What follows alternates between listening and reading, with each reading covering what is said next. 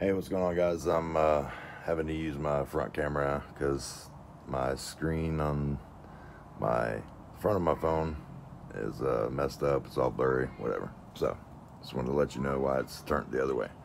So,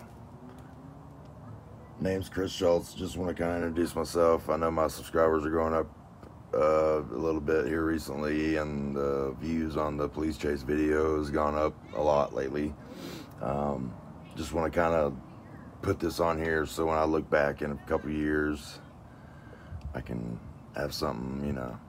Hey, Chris, in a couple years, I don't know. So let's say 4 years, we come back to this video and see where our subscribers are at, and just see where we're at with YouTube in general, because I want to make this, you know, kind of a thing, you know. I feel like I have some qualities on the camera, maybe, or my voice, I don't know. We can make some content, you know what I'm saying? Collab with some people. But let me give you the backstory on why I'm starting this and why I started it back, I don't know, 6 years ago. I got hurt at work, fryer grease, oil, 350 degrees, you know, taking it out one night, and I trip and fall, and the oil falls on my leg. I'm screaming, I'm passed out for a couple seconds because of the pain. And so it caused me to be out of work for 6 months. I was on workman's comp and all that stuff, and I couldn't get out of bed, so I was bored, you know. So I started watching YouTube, and I was like, well, shit, I'm just gonna start doing it. So I did it. Sorry, my language, sorry for the kids. But yeah, so that's kind of why I started it, and now I feel like since it could be a reality, maybe soon, I don't know.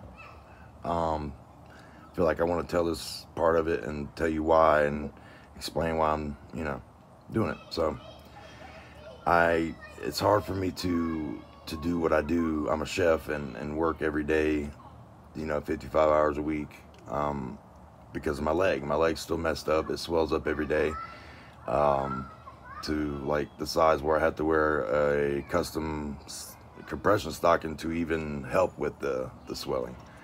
You know, I've seen 22 different doctors in Charlotte, and there's nothing that can be done, apparently, so far anyway. So it's hard for me to work every day and go to work happy about what I'm doing and not be in pain, and for that pain not to turn into anger towards everybody else around me. And it's just not fair.